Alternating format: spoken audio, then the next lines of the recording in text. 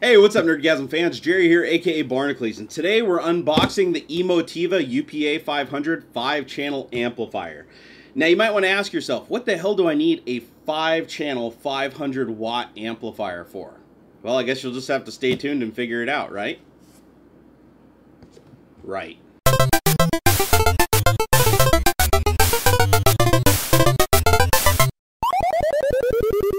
Alright, well, you guys made it through the intro, so I figure I can clue you into what this is all about. It's for you racing simulator fans. I've been making you guys wait forever for another good video. And I'm going to make you wait a fair bit longer. But anyways, just to get your mouth salivating, I've got 5 of these Buttkicker LFE 250 watt max power handling audio transducers. Now, if you don't know what an audio transducer is, it makes you have to piss your pants. Let's just say that. One of these will vibrate your ass so hard that you'll be running the bathroom, and I've got 5 of them. And the guys over at SimVibe also modified these so that they're specifically designed for a simulator application. They got special foam inside of them, and the range is perfect for using the SimVibe software. Check out my other video on SimVibe to see more information on that. But what I needed was an amplifier capable of feeding these beasts.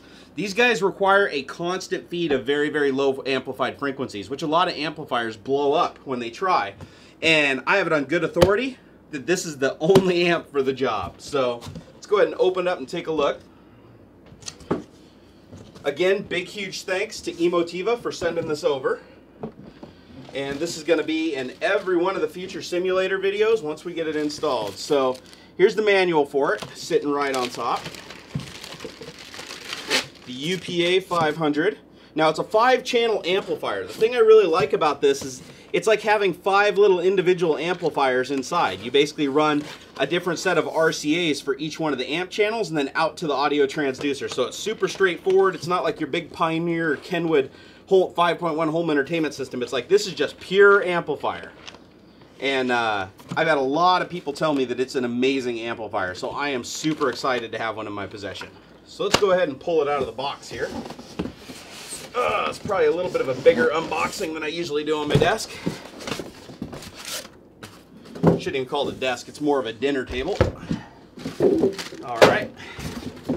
Get rid of that box. Alright. Alright, so we got it out of the box. Comes with a power cable. Looks like a pretty beefy power cable too. And it also comes with, looks like a little mono, looks like a 1/8 to 1/8 mono jack. We'll have to figure out what that is. So put that aside, and it looks like the amplifier comes in a nice cover. You can come off here. Let's go ahead and remove that. Now this thing's really heavy. This is that's a sign of good amplifiers. This thing weighs a lot more than even my big 7.1 Yamaha receiver that I have downstairs. This thing is beefcake, and that's what you want in an amplifier. So let's go ahead and turn around and take a look at the back here. You can see you have 5 independent channels.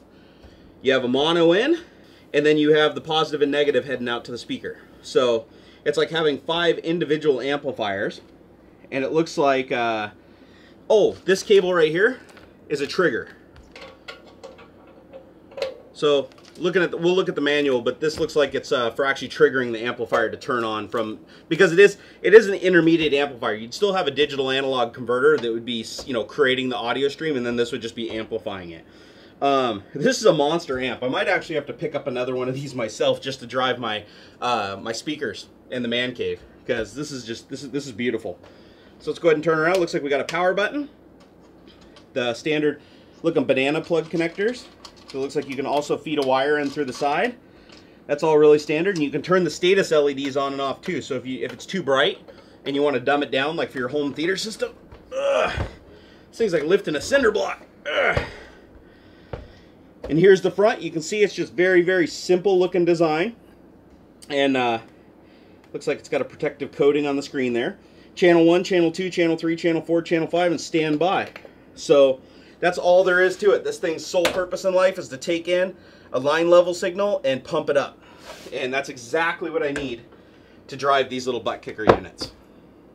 Now that I've shown you the amp and some of its features, I mean, that's the cool thing about it, is its simplicity is what makes it beautiful. This thing is supposed to be a powerhouse. This thing puts out 100 watts per channel of, I mean, really, really clean, pure power, which is what you want when you're driving these transducers. You don't want a lot of noise added to the signal, and you also want to make sure that you don't have massive fluctuations in the power throughout the frequency range, because I mean it'll damage the amplifier.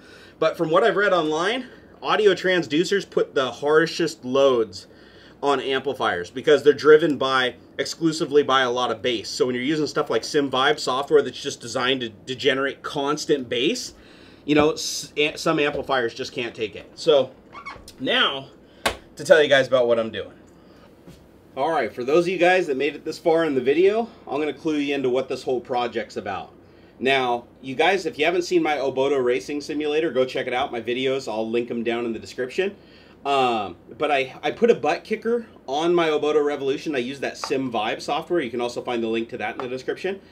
And it just made the simulator come to life. Having that vibration that's like perfectly calibrated. I mean, it's actually a second sound card entirely driving the vibration. So it's not just replicating like a subwoofer was. It's not just creating the vibrations from the sound.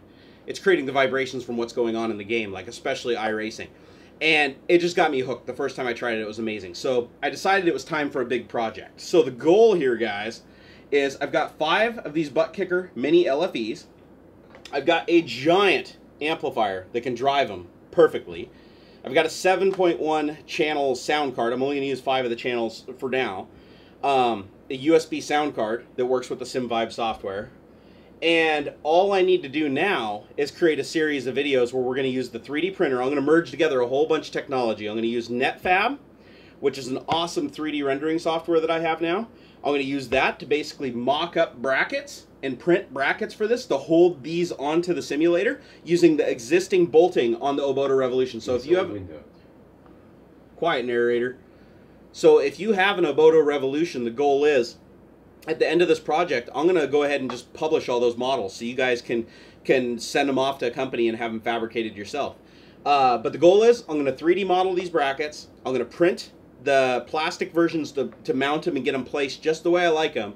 And then I'm going to cut up those 3D models. I'm going to go to my friend's house and we're actually going to cut out plate steel. We're going to weld up the brackets and make replicas of those brackets out of really hard steel. And then we're going to come back and we're going to mount these all to the Oboto Revolution. We're going to do an amp rack to mount it under the seat of the Oboto Revolution. We're going to wire the whole thing up. And the goal is to have my simulator so I can slide it right out here in front of these screens, plug in 1 USB cable, plug in 1 power cable, and the thing is just going to be amazingly realistic because that SimVibe software coupled with this amp is going to allow me to reproduce vibration at 4 independent wheels and 1 chassis. Basically 1 chassis transducer that's up on the steering column, so that I will get very, very unique ranges of vibration throughout the whole system to simulate the driving. You know, catching the edge of the road, going off, heavy braking, lockup, stuff like that. I'll be able to feel every little bit of it in the area of the car where I'm supposed to. And I am super, super excited about this. You guys haven't seen a lot of my racing videos lately, mainly because the simulator has been offline. But over the next couple weeks, I'm going to start working on this, and it's going to be a whole series of videos. So if you haven't subscribed, click that subscribe button. You're going to see one of these videos appearing about every week or two until the project's done. And it's going to be really cool because for you 3D printer enthusiasts, it's going to be actually fabricating and building parts that actually function and serve a purpose. For you metal fabricating guys out there, yeah, I'm going to be doing cutting and welding. It's going to be cool. It's actually something I really, really enjoy doing. And for you audiophile nuts out there, this is a hell of an amp, and you're going to see it. I mean, what's harder to drive? A little speaker or a freaking audio transducer? These things are power hungry and amp killers. You read on the internet, nothing kills an amplifier like these damn things does. And we're going to drive them hard. So anyways, guys, I hope this video, this little teaser, gave you the start of a Nerdgasm. We're not there yet, but more is coming, guys. So make sure you click that subscribe button. Make sure you head over to Facebook and Twitter and you talk to me about it. I would love to get advice from you guys too, because I always take input from my subs. If you guys think I should go about something a different way, or you watch one of my videos like this one and say, oh, maybe you should consider doing this or consider doing this, give me your feedback. I love your feedback. I read every single comment on every video that I can when I can. So guys, again, hope this gave you a Nerdgasm. Till next time. I love you, Buttkicker. Oh, Emotiva, you're so sexy.